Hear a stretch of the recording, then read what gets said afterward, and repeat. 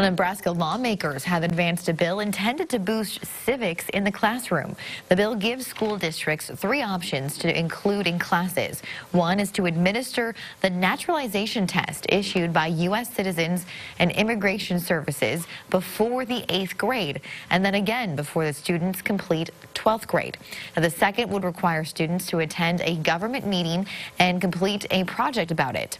The third option would require students to complete a project or paper and a class presentation on holidays such as Veterans Day or Native American Heritage Day. Schools only have to choose one of those options.